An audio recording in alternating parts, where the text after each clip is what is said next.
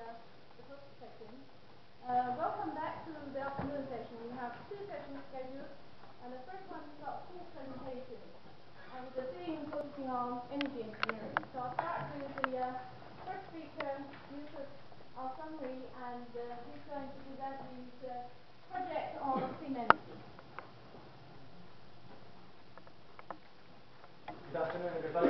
My name is Yousef Alshammari. I am a third year PhD student in this department in Imperial College London, and I'm working under the Supervisor Dr. Klaus Helgard in collaboration with Professor Jeff Mason. And we have an external collaborator for my project, who is Professor Qin Tsinghua University in China. And I'm going to present to you today some of the results of the work I've been doing over the last 2.5 years on the hydrothermal gasification of hydrocarbons, which deals with the reaction engineering and catalysis, the reaction between high pressure steam and the hydrocarbon model and the downhole conditions. I am from Saudi Arabia, and if we look at the world map of hydrocarbon resources, we find that the Kingdom of Saudi Arabia has 267 billion barrels of crude oil, proven reserves, and making the kingdom the world's largest supplier of crude oil, or the world's largest exporter, and the chief member of OPEC, with a production capacity between 10 and 12 million barrels per day to the world's largest economies, including China, the United States, the European Union, India, and Japan. However, as the pressure grows on policymakers to act on climate change and manage the trade-off between the three pillars of the energy trilemma, which is energy security, social equity, and environmental mitigation. The energy security will be, with our role in the energy security, will basically be providing secure and stable supplies to the international energy industry. Social equity, providing fuel at the lowest possible cost, and our aim is energy for all at the lowest possible cost. Environmental mitigation, we are heavily investing in clean, low-carbon technologies, promoting the clean use of fossil fuels. And and one way of mitigating the environmental impact of fossil fuels is the downhole gasification technology. In other words, in Saudi Arabia, we believe that innovation is the way forward, and chemical engineering has got a big role to achieve our objectives.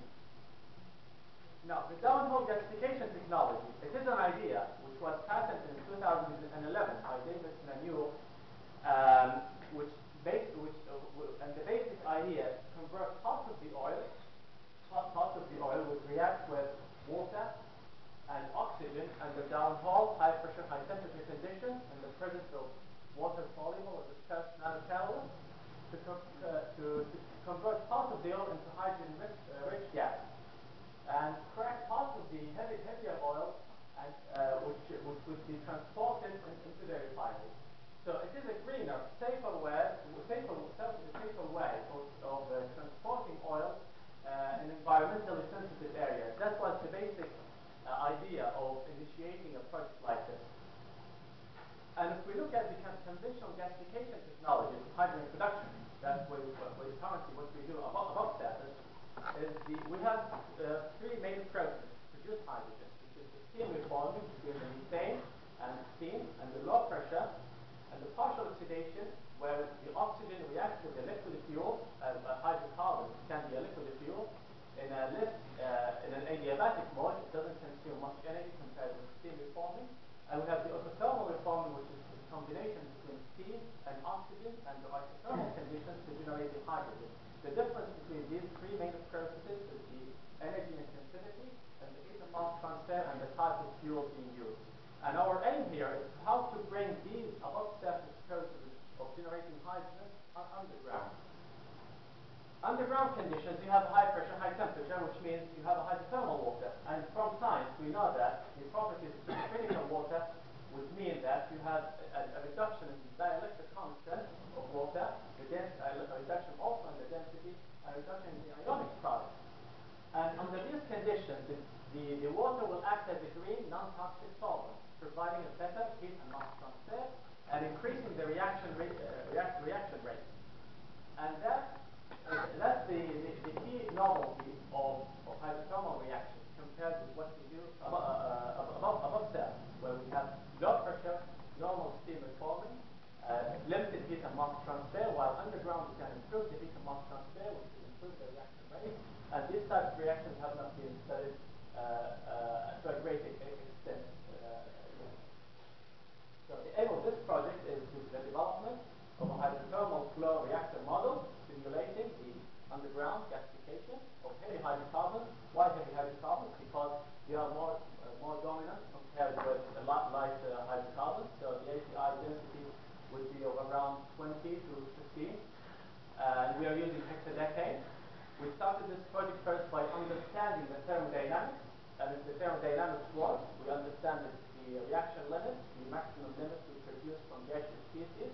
And if they work, then we do the kinetic experimental work, where we obtain the intrinsic kinetic data from experimental work. And based on the intrinsic kinetic data, we develop a new georeactor model. So these are the three steps associated with this project. And the first step was to understand the thermodynamics. We made use of the direct minimization of Gibbs-free energy.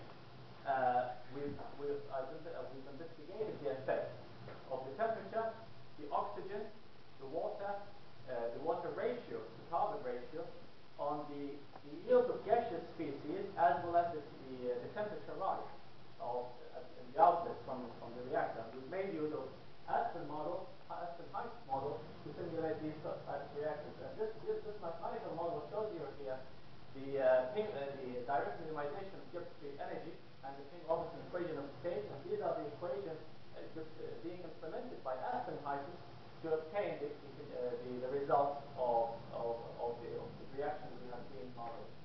So these are the first results which I have generated out of modeling, and shows you here the effect of the oxygen to carbon ratio and the water to carbon ratio on the yield of hydrogen. And we can see here the optimum oxygen to carbon ratio under which the hydrogen yield is maximized. And at the same time, we can also observe the rise in the temperature along with increasing the oxygen to carbon ratio. Because as we increase the oxygen, then the temperature will rise. And then we need to bear in mind how much the maximum temperature we can operate at. We also need to bear in mind the explosion limit and to stay below the runaway reaction limit. We have understood thermodynamics. We have already published our results in the International Journal of Hydrogen Energy. And then, in parallel with that work, I have designed a continuous flow reactor model simulating the reaction between hexadecane and water under high pressure, high temperature conditions. Now, to obtain kinetic results, there are two things that need to be considered. One is maintaining a precise control of the temperature, and also maintaining a precise control of the residence time. Hence, we have filled out this annular space between the furnace wall and the reactor with a copper block to maximize the conductivity between the furnace and the reactor wall. And we have also preheated the water stream in the same copper block in order to minimize the temperature difference. And based on the multi-physics analysis we've done, we found that the maximum temperature gradient will happen at the reactor inlet, while most of the temperature across the rest of the reactor is uniform, or will have much less temperature gradient. And this picture here shows you the reactor setup. Showing you here these are the pumps, the furnace, the heat exchanger, which brings the temperature from 600 degrees Celsius, such a very high temperature, at a pressure of not exceeding 230 bar. It breaks down the temperature from 600 degrees Celsius into a normal room temperature, 22 degrees Celsius. We have pressure relief valves here to maintain the safety of the whole operation. So if we have blocks in the reactor, the pressure relief valve upstream of the reactor will open at 275 bar. In addition, the pumps will also automatically shut in case there are any blocks in the line. We maintain the temperature control using these temperature controllers, and this is the back pressure regulator here, the pressure gauges, and the bubble flow meter. And based on this experimental setup, the first step in doing this sort of analysis to obtain the carbon balance. And before also we obtain the carbon balance, it's necessary to calculate the reaction residence time. And it shows you here the residence time has been calculated based on the difference by dividing the volume of the reactor based on the volumetric flow rate of the fluids going into the reactor, multiplied by the density of the reactants of the fluids before they enter the reactor, to the density of the fluids once they are in the reactor under the maximum under the extreme conditions. And by using this correlation, we can obtain a better modeling of our residence time. And then, based on this residence time modeling, we have modeled the carbon balance based on the hexadecane entering the system and the gaseous and liquid species leaving the system. The summation of the carbon balance has generated for us how much carbon is lost due to cold formation or pumping water. And we've also been able to work out the fractional conversion out of these reactions. And this picture shows you here the difference in the oil conversion and the different temperatures. And clearly you can see that we have more gasification as we increase the temperature under supercritical conditions. So the conversion now has been modeled, and from the modeling of the conversion, we have been able to obtain the reaction rate constant. And from these straight lines, the square method, the linear square method, we've been able to also suggest the kinetics of the reactor. It's showing clearly that the reactor is the first order kinetic, as has been recorded previously on pyrolysis hydrocarbons, called first order kinetics. And we also find out that with increasing the pressure from 220 bars, that's the supercritical pressure of water, to 150 bars, the subcritical pressure of water, we have less conversion. And from that, we've been able to obtain the kinetic, the reaction rate constant. Based on the rate constant, we've plotted the Arrhenius plot, showing us the activation energy we obtain, and the supercritical regime and the subcritical regime. And you can see a minor change in the activation energy, where we have an activation energy of 185.8, almost around 185.8 kilojoules per mole. That's in the supercritical region. While if you go to the subcritical region, the activation energy will slightly increase. And this activation energy is much less than what has been reported previously, especially with anhydrous pyrolysis, showing the good properties of using hydrothermal reforming compared with anhydrous reforming or hydrothermal pyrolysis, which has been reported previously. And from that, we've obtained the initial Arrhenius equations, which can be used initially to develop our reactor model for both supercritical and subcritical. And we've also went further to understand the reaction mechanism of the generation of alkenes and alkanes, which have been shown in our GCMS results.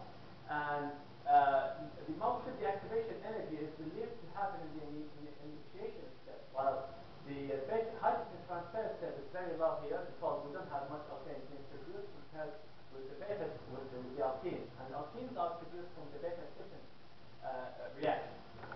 The addition reactions here to generate additional alkanes have been also disregarded from the process here compared to what has been published recently.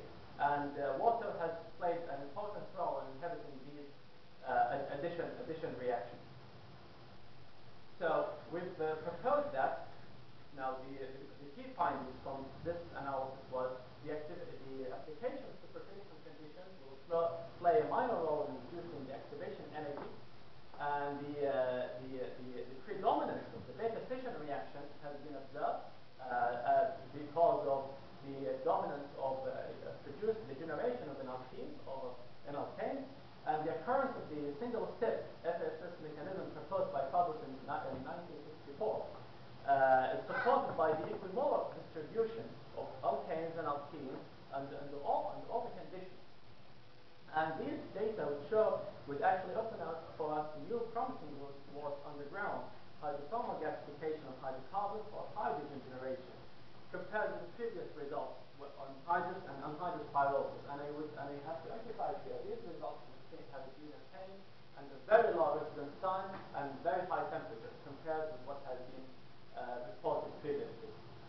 Part of my work was done in China, in Tsinghua University, where I did prepare some nanocatalysts for potential applications here in Imperial. And the idea was if we coat titanium dioxide with nickel or cobalt to enhance the activity towards hydrogen generation, and why titanium? Because of their hydrothermal stability. When we investigated the effect of pH and temperature on the morphology of titanium dioxide. And we are now looking forward to the application of these catalysts and comparing their results with what we have obtained previously. And finally, I would like to acknowledge the moral and financial support of the government, of the custodian of the two holy mosques, King Abdullah bin Abdulaziz and the Saudi Crown Prince Naif bin Abdulaziz, Deputy Prime Minister and Minister of Interior, for their moral and financial support to all Saudi students studying abroad. And in particular, I would like to thank King Abdullah University for Science and Technology for supporting this project. I also would like to thank the Royal Commission for Jibal Yanbu, my sponsoring body, the Royal Embassy of Saudi Arabia in London, Cultural Bureau, and the Ministry of Petroleum and Minerals. And I would like to end this presentation, of course, by thanking my supervisor, Dr. Klaus Hilda, Professor Jeff Mason, and my reaction engineering group. And special thanks also goes to the Department of Chemical Engineering. And finally, I would like to end this presentation by saying a nice quotation is the man who has seized the land ought not to be allowed to wander around in these loose in these dangerous days. That's a nice quotation said by Cowley and been cited in popular books of elements of chemical reaction engineering. Thank you very much. Time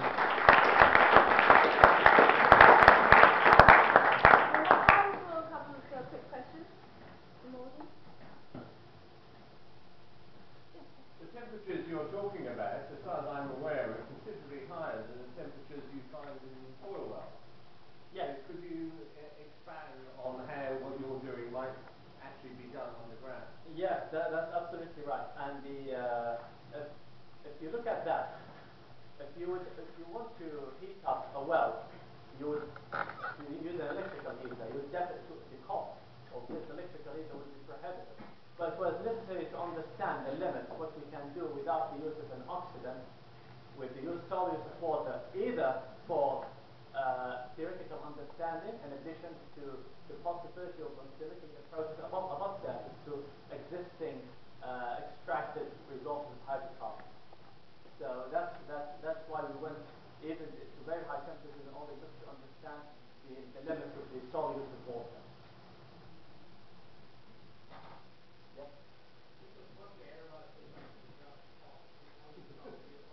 All right, yeah, that's right. The error bar. This shows you the logarithmic scale, the limit scale on the error bar in my data did not exceed 9%. But I'm not showing it here. But it did not exceed 9% for all the experimental